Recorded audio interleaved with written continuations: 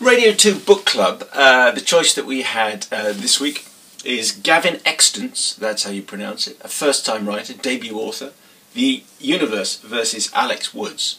This is our choice. And I'm going to read to you from the back, first of all, because it illustrates a point.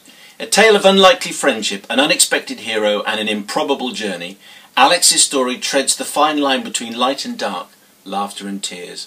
Not sure about that. And it might just strike you as one of the funniest, most heartbreaking novels you've ever read.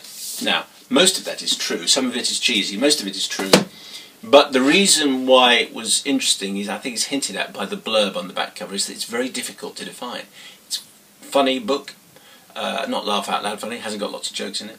But it's funny, it's clever, it's smart, it's profound, and it's very, very sad, which makes it quite a difficult book to sell and market.